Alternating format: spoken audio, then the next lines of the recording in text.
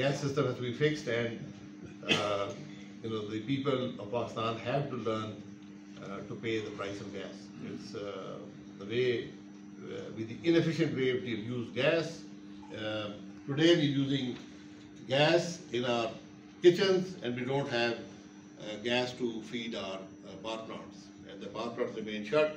This results in more inefficient generation, higher cost generation, and people have to face load shedding. So these are longer term decisions, but the solution has to start today. And there is a very serious anomaly here. 22% of Pakistan, or somewhere around that range, have gas in this home.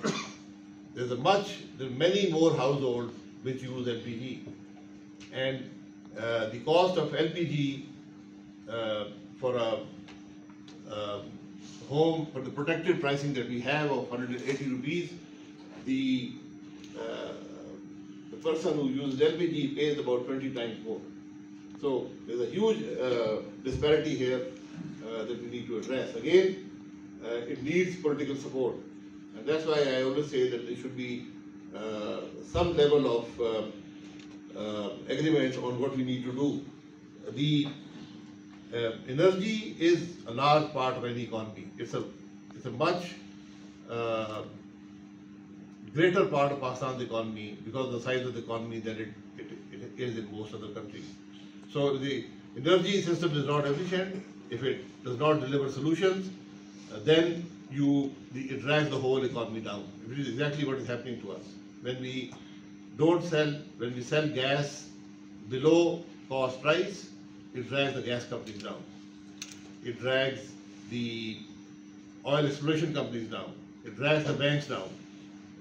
When our biggest problem, the issue is number one is the gas sector not being able to recover its cost, and the second is the power sector, which is really dragging the whole country down. It's bankrupting the oil companies, the oil marketing companies.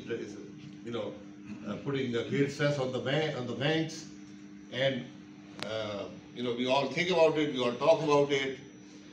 We're unable to find solutions, and the solution is multifaceted. It's not one simple step which will fix it, but I think the first step has to be some level of privatization. Otherwise, they're not going very far.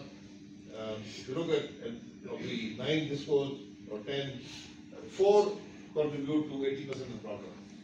And I think this is where the provinces have to take responsibility also. So it's a constitutional issue besides being a technical or a efficiency issue.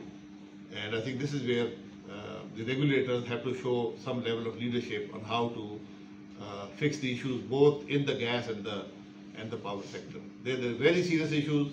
They're dragging the economy down. They're putting a great stress on Pakistan's financial institutions.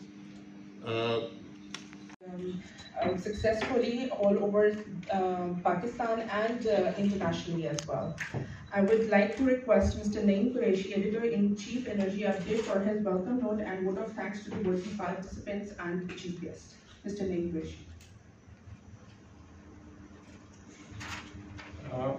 Thank you very much, Ms. Alima.